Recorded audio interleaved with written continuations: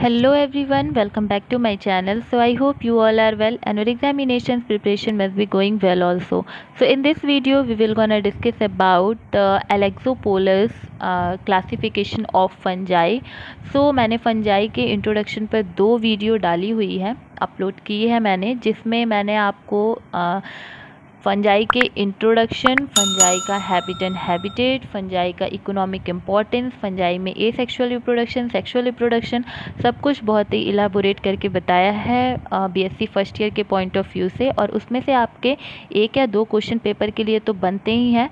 तो अगर आपने वो वीडियो नहीं देखी है तो वो वीडियो आप देख लेना एंड देन फिर ये वीडियो देखना, और अगर ये देख भी रहे हो तो देख करके उसके बाद उसे देख लेना, पर देख ज़रूर लेना, ठीक है। सो नाउ इस वीडियो में हम लोग क्लासिफिकेशन के बारे में पढ़ेंगे, और अगर किसी को क्लासिफिकेशन की ट्रिक चाहिए होगी तो आप फ्रीली कमेंट करो कि आपको क्लासिफिकेशन की ट्रिक चाहिए, तो मैं फिर ट्रिक उसकी बना करके अपलोड कर दूँगी।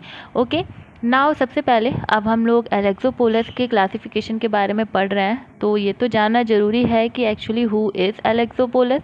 तो the full name of एलेक्सोपोलस is कॉन्टेस्टाइन John एलेक्सोपोलस, that is सीजे एलेक्सोपोलस। और ये क्या थे, एक अमेरिकन माइकोलॉजिस्ट थे।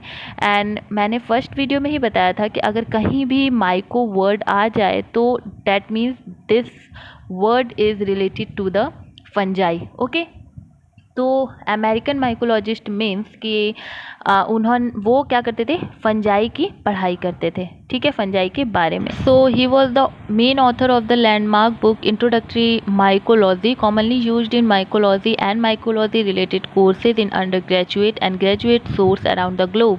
तो इन्होंने एक बुक लिखी थी डेट इज़ इंट्रोडक्टरी माइकोलॉजी, जिनमें आप जान रहे हो, बुक से ही आपको पता चल रही है कि फंजाई के ऊपर ही ये बुक होगी। और ये बुक बहुत ही ज़्यादा हेल्पफुल होती है अंडर ग्रेजुएट की जो पढ़ाई करते हैं उनके लिए, या फिर ग्रेजुएट स्कूल में जो पढ़ाई करते हैं। ओवरऑल पूरे ग्लोब में इनकी जो बुक है वो बहुत ही ज़्यादा पॉपुलर बुक है। तो ये एक बहुत ही पॉपुलर इंसान भी हैं, ठीक है, तो इसीलिए आपको इनके बारे में थोड़ा बहुत तो पढ़ना ही था।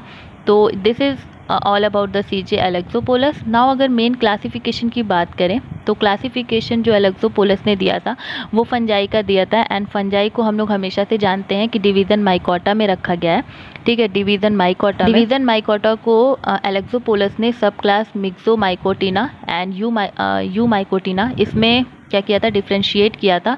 और मिक्सोमाइकोटिना को फर्दर क्लास मिक्सोमाइसिटीज़ और यूमाइकोटा को फर्दर जो डिवाइड किया था उन्होंने किया था लोअर फंजाई और हायर फंजाई में। तो यहाँ पर इनका जो लेफ़्ट साइड देखो, ये है left and this is right, ठीक है। तो जो लेफ़्ट साइड वाला चीज़ है ये यहीं पर ख़त्म हो जाता है, that is sub division मिक्सोमाइकोटिना, and उसको फर्दर क्लास मिक्सोमाइसिटीज़ में किया उन्होंने। बट राइट साइड में अगर हम आए तो यूमाइसिटीज़ को lower fungi and higher fungi में हम लोगों ने नहीं, एलेक्सोपोलस ने क्या किया था, क्लासीफाई किया था। तो लोअर फंजाई में अगर फर्दर हम लोग क्लास की बात करें तो यहाँ पर कुल मिलाकर के 6 क्लास है लोअर फंजाई में, और हायर फंजाई में कुल मिलाकर के 3 क्लासेज हैं, जिसमें फर्दर सब क्लासेज में भी डिवीज़न हुआ है।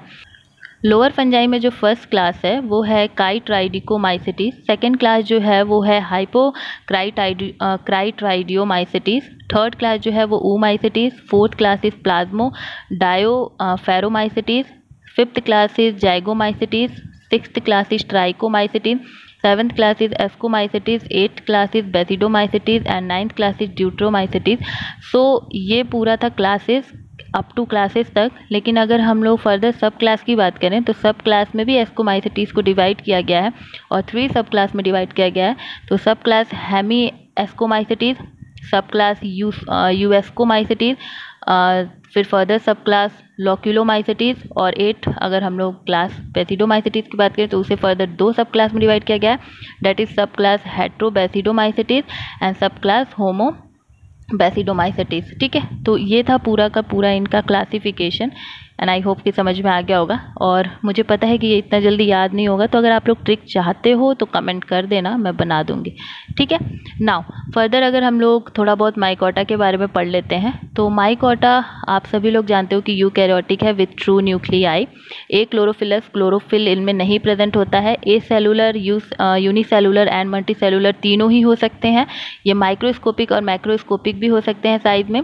यूजुअली सेल वॉल जो होता है, usually sexually with cell wall and filament, cell wall and filament के साथ होती है। Typically reproducing bye spores produce asexually and sexually, ये हमेशा ही स्पोर्स से ही रिप्रोड्यूस करते हैं, भले वो एसेक्सुअल स्पोर प्रोड्यूस करें या sexual spore.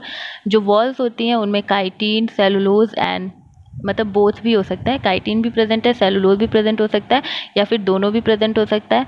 About 50,000 living species mycota में पाई जाती हैं, जिसमें से 500 जो हैं वो फॉसिल्स भी हैं। ठीक है, अब sub division मिक्सोमाइकोटिना and sub division you माइकोटिना के बारे में हम लोग इस वीडियो में बस पढ़ेंगे, इतना ही पढ़ेंगे, इसके आगे हम लोग नहीं पढ़ेंगे। अगर आपको इलाबोरेशन चाहिए होगा कि ऑर्डर तक या फिर उससे आगे क्लासेस सब क्लासेस आपको मैं पढ़ा दूँ तो उसके लिए आप बता देना, बट इतना इनफ है।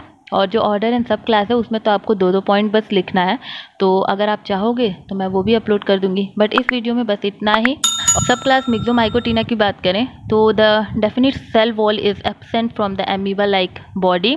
तो इसमें डेफिनिट सेल वॉल क्या होती है, एब्सेंट होती है, और ये एमीबा लाइक बॉडी शो करते हैं। सोमैटिक स्ट्रक्चर्स प्रेजेंट होते हैं। फ्री लिविंग प्लाज्मोडियम प्रेजेंट होता है, और प्लाज्मोडियम क्या होता है, multi nucleate mass of protoplasm with definite cell wall. The entire plasmodium whose nuclei are diploid is consumed in the formation of fructification. तो जो प्लाज्मोडियम होता है वो 2n मतलब उसका प्लॉइडी 2n होता है, और ये कंज्यूम हो जाता है formation of फ्रूटिकेशन fructification which bears haploid and spore resulting from meiosis. तो जो प्लाज्मोडियम होता है वो 2n होता है, लेकिन जब फॉर्मेशन ऑफ फ्रक्टिफिकेशन होता है तो वो हो जाता है n, और मतलब मियोसिस हो जाता है उसमें, जिसकी वजह से स्पोर्स बनते हैं और फिर आगे रिप्रोडक्शन होता है। Spores are provided with firm wall, spores के पास फर्म वॉल्स होती हैं। फ्लैजिलेटेड सेल प्रेजेंट होता है और सिंगल सेल मिक्सोमाइसेटिस। ठीक है, नाउ सब डिवीज़न यू माइकोटिना की बात करें तो ये ट्रू फंजाई होती हैं। एसिमिलेटेटिव स्टेज वॉल्ड इनमें प्रेजेंट होती है। टिपिकली फिलामेंटस होते हैं, ए माइसिलम, ठीक है, ए माइसिलम that is filamentous. Sometime unicellular, usually eucarpic, having only part of the thallus forming a fruiting structure.